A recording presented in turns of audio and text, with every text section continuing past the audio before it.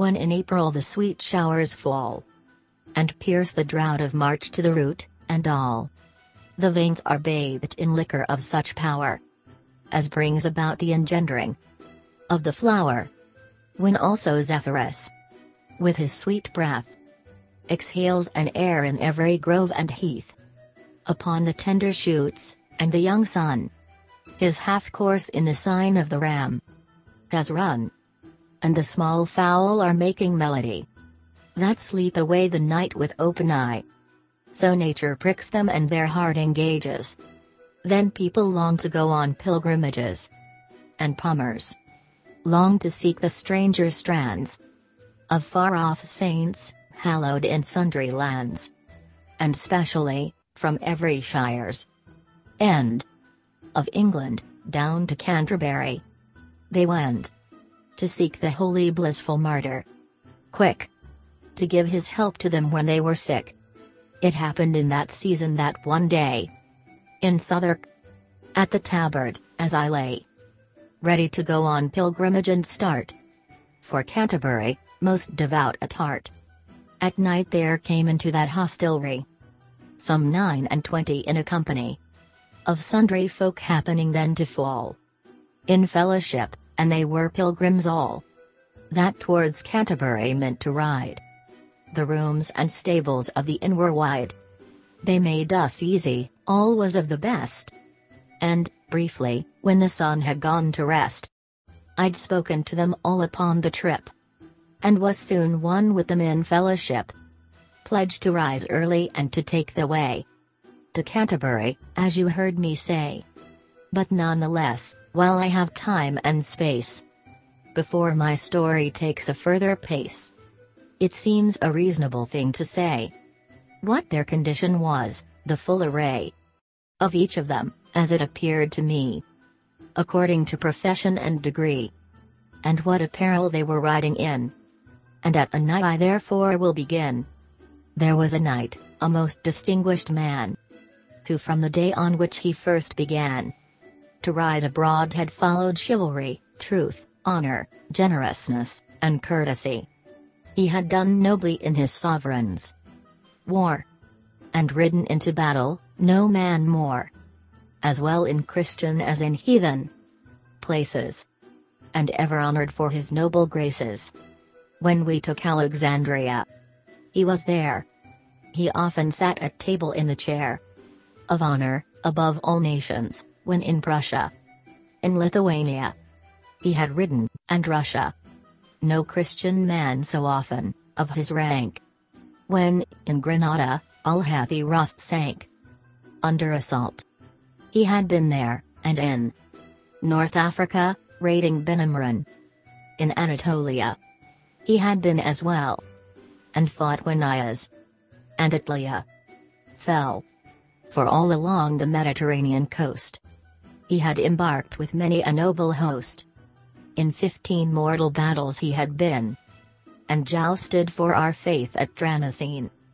Thrice in the lists, and always killed his man. This same distinguished knight had led the van, once with the Bey of Balot, doing work for him against another heathen Turk. He was of sovereign value in all eyes, and though so much distinguished, he was wise, and in his bearing modest as a maid. He never yet a boorish thing had said in all his life to any, come what might. He was a true, a perfect gentle knight. Speaking of his equipment, he possessed fine horses, but he was not gaily dressed. He wore a fustian tunic, stained and dark, with smudges where his armor had left mark. Just home from service, he had joined our ranks to do his pilgrimage and render thanks. He had his son with him, a fine young squire, a lover and cadet, a lad of fire, with locks as curly as if they had been pressed. He was some 20 years of age, I guessed. In stature he was of a moderate length, with wonderful agility and strength. He'd seen some service with the cavalry in Flanders, and Artois, and Picardy, and had done valiantly in little space of time, in hope to win his lady's grace.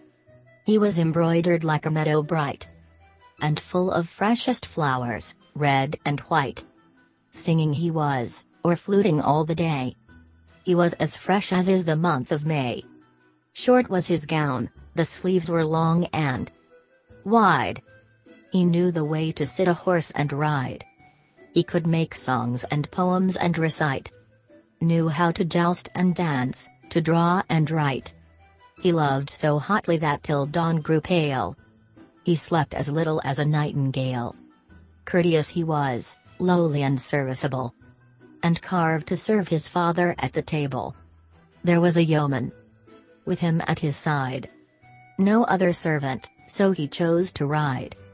This yeoman wore a coat and hood of green, and peacock-feathered arrows, bright and keen, and neatly sheathed, hung at his belt the while. For he could dress his gear in yeoman style. His arrows never drooped their feathers low, and in his hand he bore a mighty bow. His head was like a nut, his face was brown. He knew the whole of woodcraft up and down. A saucy brace was on his arm to ward it from the bowstring, and a shield and sword hung at one side, and at the other slipped a jaunty dirk, spear sharp and well equipped. A medal of Saint Christopher he wore, of shining silver on his breast, and bore a hunting horn, well slung and burnished clean, that dangled from a baldric of bright green. He was a proper forester, I guess. There also was a nun, a prioress. Her way of smiling very simple and coy. Her greatest oath was only by Saint Loy, and she was known as Madame Eglantine. And well she sang a service, with a fine intoning through her nose, as was most seemly. And she spoke daintily in French, extremely after the school of Stratford at Bow. French in the Paris style she did not know. At meat, her manners were well taught withal. No morsel from her lips did she let fall, nor dipped her fingers in the sauce too deep.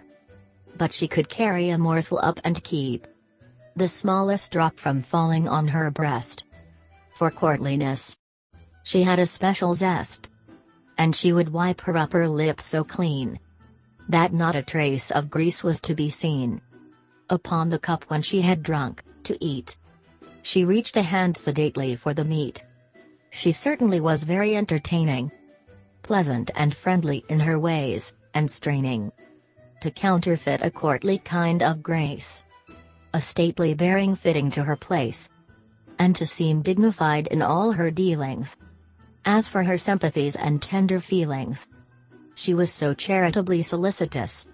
She used to weep if she but saw a mouse caught in a trap, if it were dead or bleeding. And she had little dogs she would be feeding with roasted flesh, or milk, or fine white bread. And bitterly she wept if one were dead, or someone took a stick and made it smart. She was all sentiment and tender heart. Her veil was gathered in a seemly way. Her nose was elegant, her eyes glass grey. Her mouth was very small, but soft and red. Her forehead, certainly, was fair of spread, almost a span across the brows, I own. She was indeed by no means undergrown. Her cloak, I noticed, had a graceful charm. She wore a coral trinket on her arm, a set of beads, the gaudies, tricked in green, whence hung a golden brooch of brightest sheen, on which there first was graven a crowned A, and lower, a more vincit omnia. Another nun, the secretary at her cell, was riding with her, and 3 priests as well. A monk there was, one of the finest sort, who rode the country, hunting was his sport. A manly man, to be an abbot. Able. Many a dainty horse he had in stable. His bridle, when he rode, a man might hear jingling in a whistling wind as clear, aye, and as loud as does the chapel bell, where my lord monk was prior of the cell. The rule of good Saint Bennet, or Saint Mower, As old and strict he tended to ignore. He let go by the things of yesterday, and took the modern world's more spacious way. He did not rate that text at a plucked hen, which says that hunters are not holy men, and that a monk uncloistered is a mere fish out of water, flapping on the pier. That is to say, a monk out of his cloister. That was a text he held not worth an oyster. And I agreed and said his views were sound. Was he to study till his head went round, poring over books in cloisters? Must he toil, as Austin bade, until the very soil? Was he to leave the world upon the shelf? Let Austin have his labor to himself. This monk was therefore a good man to horse. Greyhounds he had, as swift as birds, to course. Hunting a hare or riding at a fence was all his fun, he spared for no expense. I saw his sleeves were garnished at the hand with fine grey fur, the finest in the land. And on his hood, to fasten it at his chin, he had a wrought gold, cunningly fashioned pin. Into a lover's knot it seemed to pass. His head was bald and shone like looking glass. So did his face, as if it had been greased. He was a fat and personable priest. His prominent eyeballs never seemed to settle. They glittered like the flames beneath a kettle. Supple his boots, his horse in fine condition. He was a prelate, fit for exhibition. He was not pale like a tormented soul. He liked a fat swan best, and roasted whole. His palfrey was as brown as is a berry. There was a friar, a wanton one and merry, a limiter, a very festive fellow. In all four orders there was none so mellow, so glib with gallant phrase and well-turned speech. He'd fixed up many a marriage, giving each of his young women what he could afford her.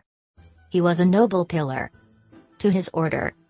Highly beloved and intimate was he with county folk within his boundary, and city dames of honor and possessions.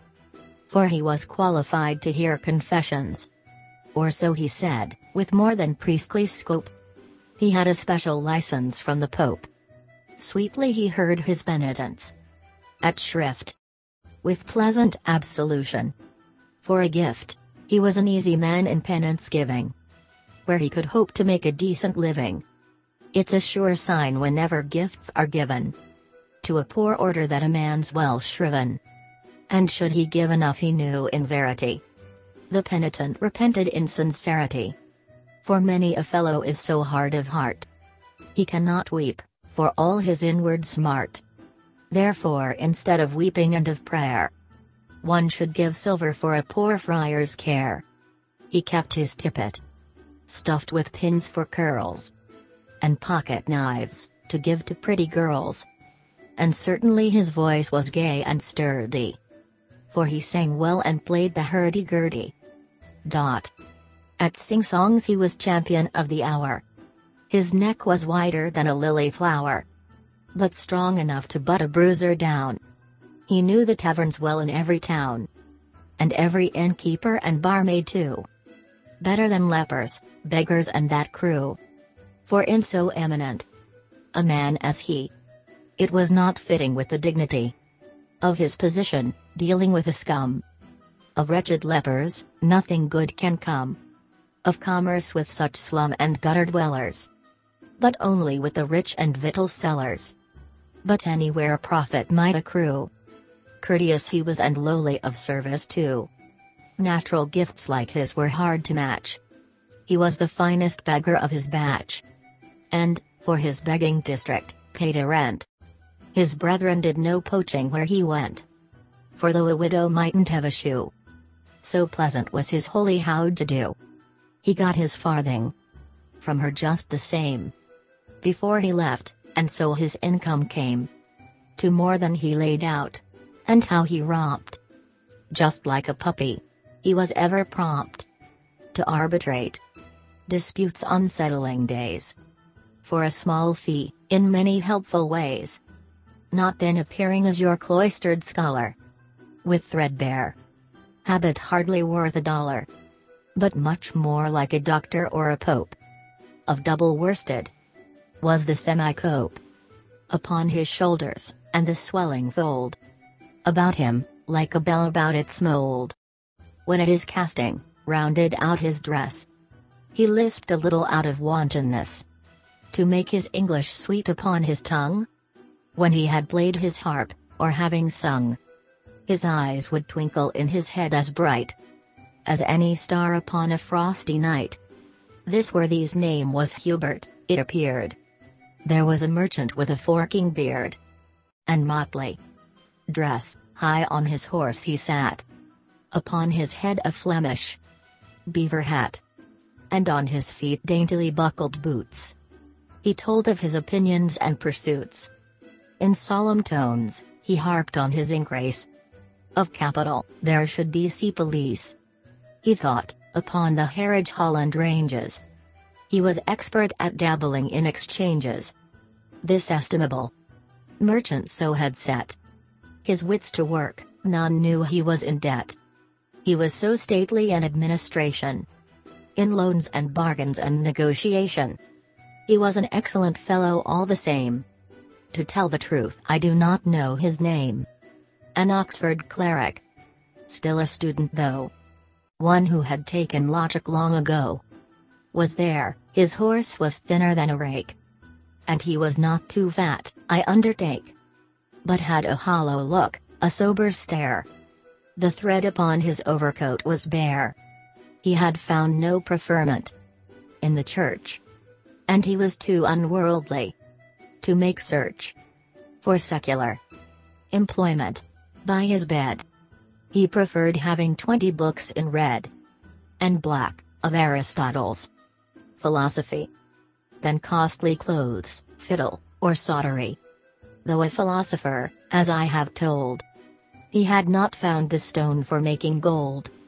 Whatever money from his friends he took, he spent on learning or another book, and prayed for them most earnestly, returning thanks to them thus for paying for his learning. His only care was study, and indeed, he never spoke a word more than was need. Formal at that, respectful in the extreme, short, to the point, and lofty in his theme. A tone of moral virtue filled his speech, and gladly would he learn, and gladly teach. A sergeant at the law, who paid his calls, wary and wise, for clients at St. Paul's. There also was, of noted excellence, discreet. He was called a man to reverence, or so he seemed, his sayings were so wise. He often had been justice of assize, by letters patent, and in full commission. His fame and learning and his high position had won him many a robe and many a fee. There was no such conveyancer as he. All was fee simple to his strong digestion. Not one conveyance could be called in question, though there was nowhere one so busy as he. He was less busy than he seemed to be. He knew of every judgment, case, and crime ever recorded since King William's time. He could dictate defenses or draft deeds. No one could pinch a comma from his screeds. And he knew every statute off by rote. He wore a homely party-colored coat, girt with a silken belt of pinstripe stuff. Of his appearance I have said enough. There was a Franklin with him, it appeared.